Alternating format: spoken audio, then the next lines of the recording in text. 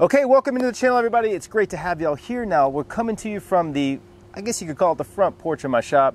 Hopefully soon this will be an office, editing studio / bathroom. Now, in this video, we're going to be building this bench. This is the Burnham Settee. Now, this is a bench that I sell directly off my website. It's one of my favorite designs. I love the lines and style. This is kind of based or inspired by an old historic Texas daybed. This particular bench is made for a dining room table that we recently built out of live oak. That's about 3 videos back. If you haven't seen that, I highly recommend you go check that out. It's a really cool table, and this bench is about to go with it. Now, a few things we did here is we shortened the bench down a little bit so that it could slide under the table. Generally, this bench is about this tall. The back's a little bit taller as well, but we wanted it to go under the table, so we just kind of shortened it down. Also, it has a wooden seat, which normally these settees will have an upholstered seat in them. This is the first one I've ever done with a wood seat. Now, also a few key things.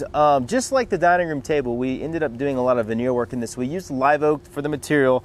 These are the same slabs that we used on the dining room table to match on this backrest and on the aprons. So basically, you've got a veneer that's a book match right here, same on the back, an oak core here, and all around the aprons the same thing. Everything else is solid live oak with the exception to this bench seat, which is a white oak that we fumed to match the color. So let's just jump right into this video. What I want to focus on is basically this kind of in frame here. It's a really cool aspect of this bench. You've got a really neat top rail that's shaped and has this scoop cove underneath. So we're going to start right there on that piece, cutting that joinery, showing how that works, and showing you how we shape this to get a nice, beautiful radius. To do all 4, or you only got 2. Yeah, that's perfect for that. Yeah, you get just enough there. So now what we can do is trace it, router table or table saw, and take a lot of that waste out. Oh, okay. All right, I'm gonna do the real one. Go for it. I'm You gonna got it. You got it.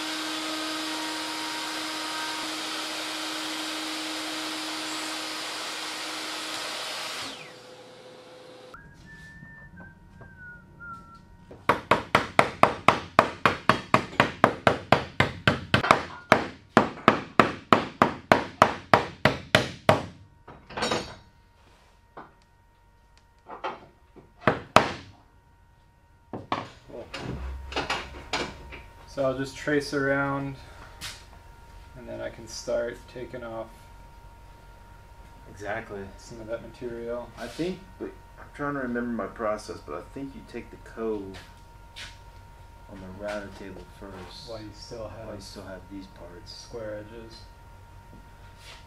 That makes sense. No, I take that back. What I did is I cut this angle here straight on the table saw, and then I lay it this flat on the router table and this corner against the fence. And then I take a really light cut with the box core bit and raise it up, take another light cut and raise it up, and obviously you've traced that so you know where you're going to. Okay, so you saw there how we cut the tenon in this top rail. Now we leave it square, obviously, you saw in the video, and then we've already got this profile cut, so we dry fit it, and then we trace on the profile of this leg onto this part, and then we just basically rough cut out the shape. We'll leave it a little bit bigger and glue it up big, and then we can come back and shape it all nice and flush together. So we start by doing a cut here at a 45 on this part on the table saw to kind of hog off the waste. Then we'll go to a router table with a box core bit and take a lot of this shape out. Most of this material, there's about a 16th to a 32nd of material left there. And then the top part, we just kind of hand shape it rough with hand planes, leaving it the same, just a little bit big. And then what we'll do is glue it up from there.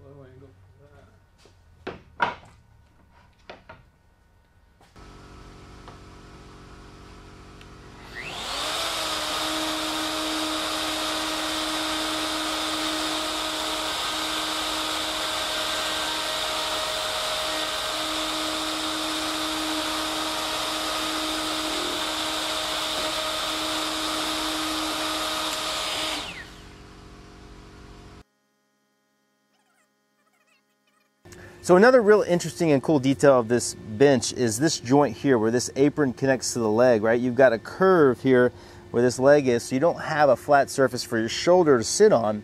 So what you have to do is do what's called a Howell's mortise and tenon, so that shoulder buries into this leg about this far, and that pocket is square and true, and it gives a place for that shoulder to seat up against.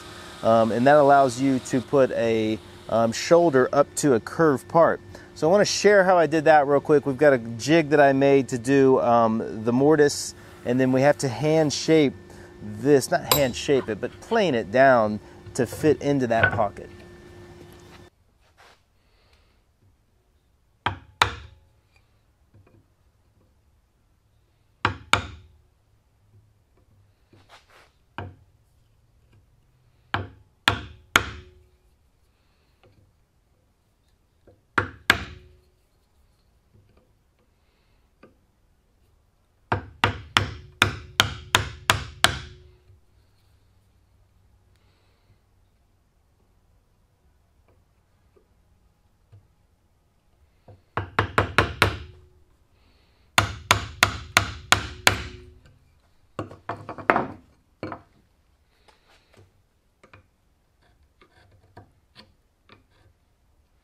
It's fun or not.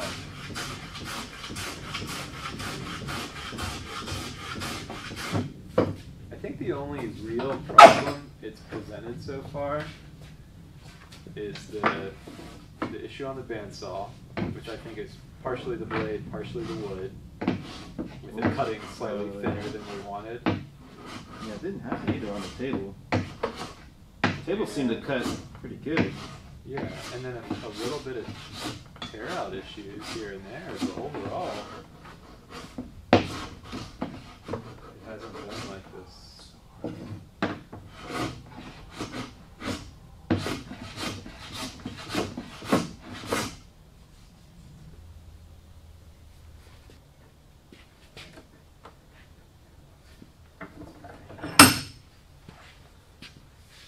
Get a mallet. Yep.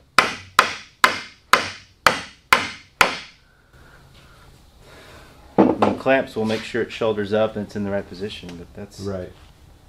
basically it. It's sweet looking. So you gotta do that 3 times. Okay.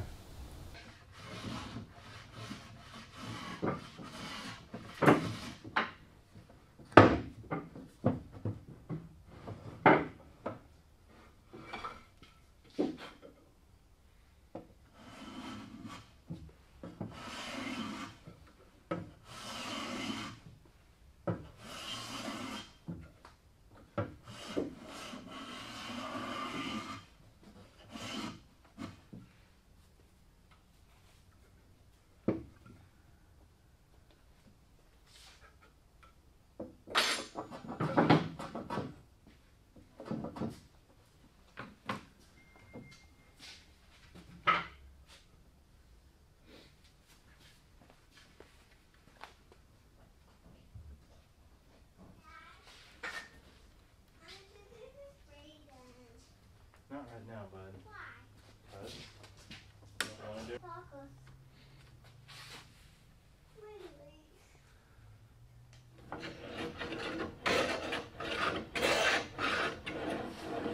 You got it set pretty white.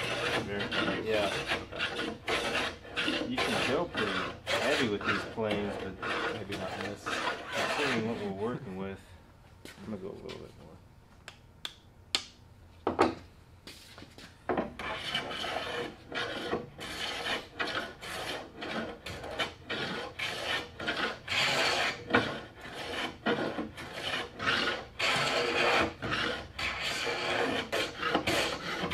You kind of have to hold it like this too. It's a little awkward. You Yeah. hold it like this, you're just gonna bust it up. Even with the rounded edges, it probably won't feel good.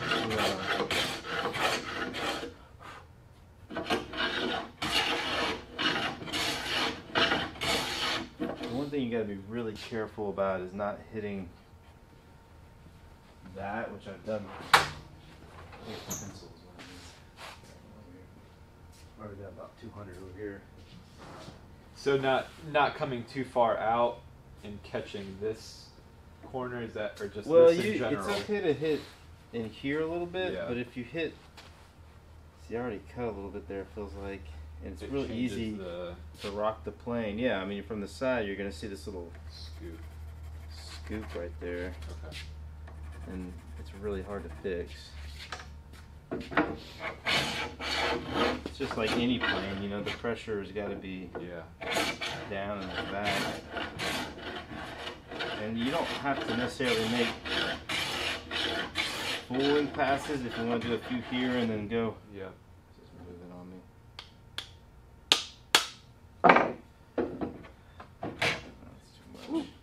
That's too much.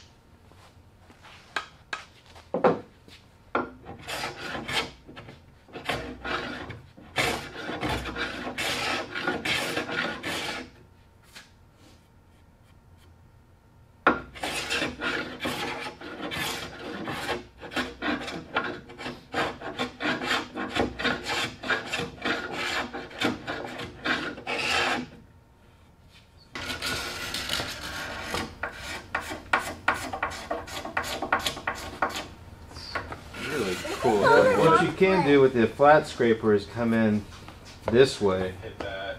but you have to go like this. Right, you can't pull it out. Yeah. I just saw the wrong foot. When you shape things, it's like makes a huge difference when you get really crisp transitions. Right. And so that's always what, like, especially up here. Yeah. There's already some parts broken out, so we're gonna have to shape it back a little. What you doing there, bud? That can't feel comfortable, man. Your shoes on the wrong feet? Is it alright?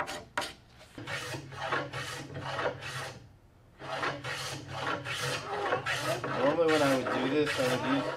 That's a car scraper. I would use I'd actually got the scrub plane.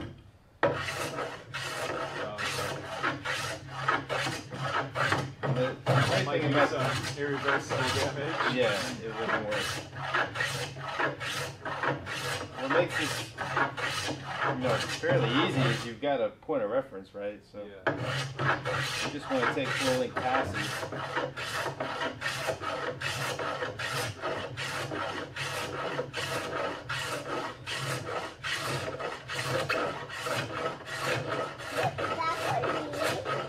It's gonna be a chair, bud. Be careful what I just did there, because I'm looking at it and just blow the whole side of that out. It's easy when you come off of it to dive down again.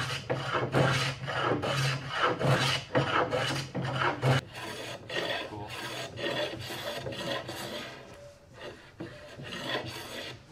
Okay, the last thing I want to kind of detail on this bench and show you guys is the connection of this back rest to the leg. Now, in the past, we've just taken this backrest and just set it on this back post. It matches the profile, and just glued it a few inches down and then screwed it on. So what we did different on this one, what we're going to do moving forward, is we actually got a pocket here, a little rabbet that gives you a shoulder for this to set in on.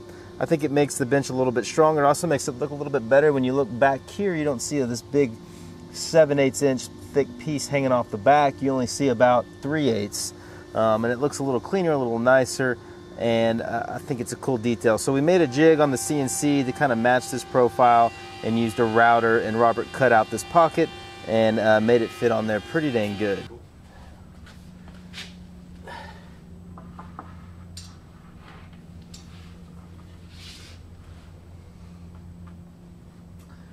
Great, man. Yeah? Sweet. Mine I just have to like pull it, but that's alright. I guess that's what this clamp is for. I don't want to get blood on it. Well, that looks great.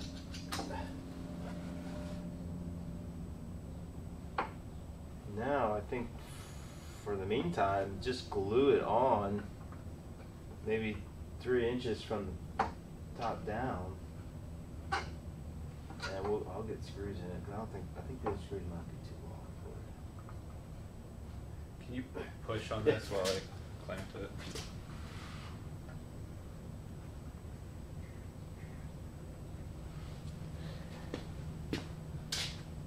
stand up.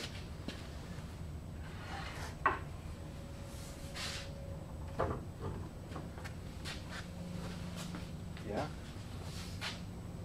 Pretty dang good. There's a slight gap there, but I don't think too worried about. I don't know what's causing that. Maybe that is when it pushes it out. Maybe it's just it's just causing this gap. It's not too bad. You know, and it kind of redeems what we had to cut off. You know how like the profile of the backrest matched? This kind of brings that back. Yeah. All right, so you can kind of see how nice this looks, this kind of shaped shoulder. It matches the profile of this leg. It looks really clean. We had a slight little gap in there, but for the most part it fit really good. So the next thing we did is turn our attention to the bench seat. So we ended up putting a wooden seat on this one. Generally these will have a cushion. This is regular white oak, and we carved this out on the CNC, so it has a slight shape to it just to give it a little bit more comfort, a little bit better look. Just a flat plank of wood kind of loses its, it just kind of looks silly. If you look at it from this profile, you can kind of see that kind of shape coming up right there. So the CNC took care of all that, quite a bit of sanding to get it all cleaned up. And then for the finish, what we ended up doing was actually fuming this with ammonia. So this is a process where you kind of capture the wood in an enclosed space and you use a high strength ammonia, and it reacts with the tannins in the oak and it turns it this nice brown color. And you can kind of adjust how dark it goes by how long you expose it. This is something I haven't done in a while, but it did a good job of matching this white oak to the live oak. I think the colors look good. I got a lot of kind of heat in the last video for putting the regular white oak on the table extensions on the end of that table as opposed to staining them and matching the color. So on this one, we're going to blend it a little bit, and it looks good. You can see here the difference between sap and heart and the color you get. And you know, when this wasn't fumed, this was almost all one color. You couldn't see much of a difference. So there's more tannins in the actual heartwood. You get more reaction to that. You get darker color. I think it looks pretty good.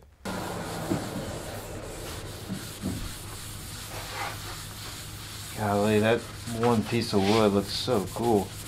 Is that a back one? Yeah. Wish they had that on there.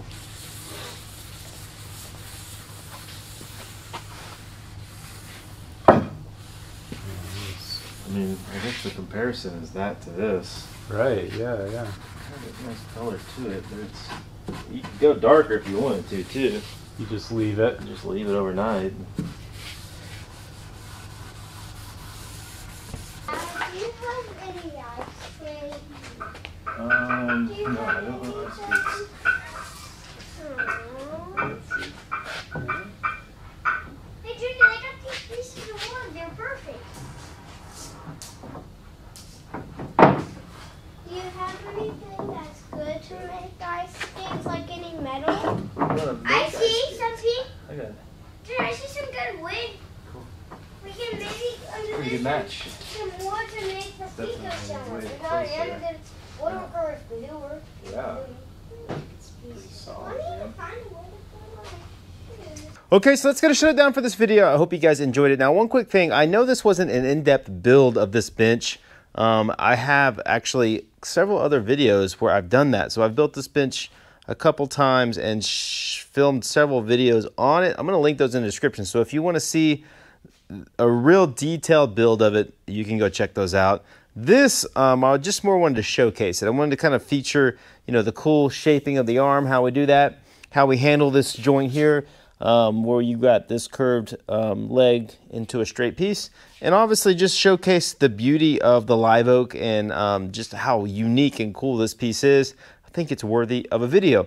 One thing to consider too as well, generally these will go against a wall. So anytime someone's ordered these, they're usually putting it against a wall in a home. This one is actually going to go on the table, right? So you're going to see it from the back. So we tried to focus on making this face or this side the best looking. You know, we used our good veneers on this back rail. Really cool looking piece of wood here. We got some sapwood with some really dark color in it. We also put the brass screws in right here, clocked them so they're vertical. and this hole slotted, so you got room for wood movement. And again, you saw us make this little pocket, so this is thinner. It looks a lot better than having this whole thick piece hanging off against there. So that's one thing to think about, is this is, you know, this is where you see it, right? This is what you're gonna see. So I'm just incredibly happy with how this turned out. It looks great. You guys definitely need to leave a comment and give Robert a little bit of a pat on the back, because he did an amazing job on this. He did a lot of the work. He's really taking on more responsibilities on the bench, building. He's way more involved now in the building of some of these pieces, which are complicated pieces, not easy to build, and he's doing a great job. You know, he shaped one of these arms. He did most of the fitting on the joints. So pretty proud of him. He did great work on this, and I think you guys should leave a comment and let him know that he did a good job. Also, I just want to share, 2023 is really getting booked out, and we have some very exciting builds. This is my sketchy organization system, but this one I'm really excited. This is a king bed I designed for a client in Austin. It's going to be a very cool bed. I can't wait to share that. Dovetail nightstands, all kinds of cool stuff, live edges. This, I'm also really pumped about this sofa. So I designed a sofa. I've always wanted to build kind of like a wooden sofa, and this is going to New Mexico, and I had the opportunity to design that. I can't wait to build that. We're going to be starting that one pretty dang soon. So there's also some awesome, you know, we've got our Seguin table we sell off the website, another Nakashima table. This one's going to be a live edge and walnut, I think. So a lot of cool stuff to share. I hope you guys will look forward to that, and I hope you enjoy these videos. Leave me a comment. Let me know what you think. Be sure to tell Robert, great job. As always, I appreciate you guys tuning in, and we'll see you next time.